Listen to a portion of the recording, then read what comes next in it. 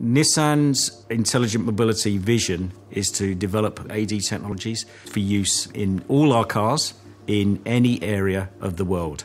The HumanDrive project allows us to develop that for the European driving scene, which is seen as challenging because of the varied road structure that you have. Country lanes where there is no white lines on the roads and no curbs around roundabouts, and fast-speed motorways.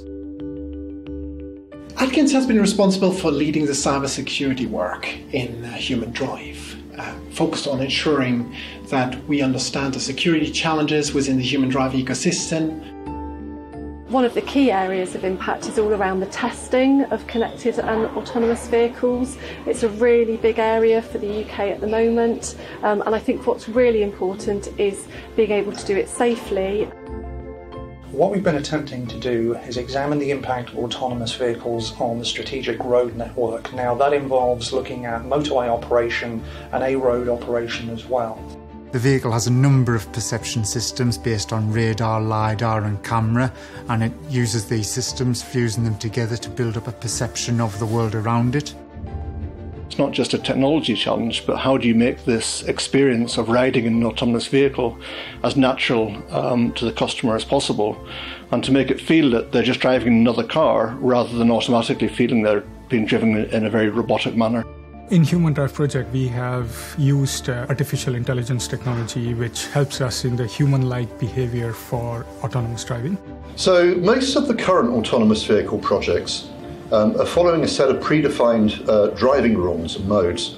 During the HumanDrive project, we developed an easily reconfigurable AI technology that enables autonomous vehicles to have different driving styles for different people. So for example, when we manoeuvre around a parked vehicle, we might give quite a lot of space and then speed up and drive quite smoothly around it. Whereas some of the CAV development, where it might be quite binary, it might stop behind the car, then creep round and back in again.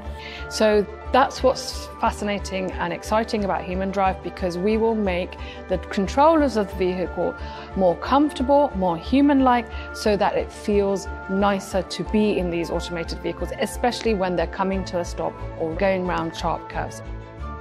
So HumanDrive has brought some very advanced technology into the UK. We've brought together a lot of very good partners. We've shown that the UK is a really great place to be doing testing with these challenging roads, and that the UK government is providing really good support for these sorts of trials. The thing I've enjoyed most about working on this project is being at the forefront of innovation. I think being able to work on these new technologies, to have a hand in developing them to a point where they could eventually become part of everyday life that we see on the road.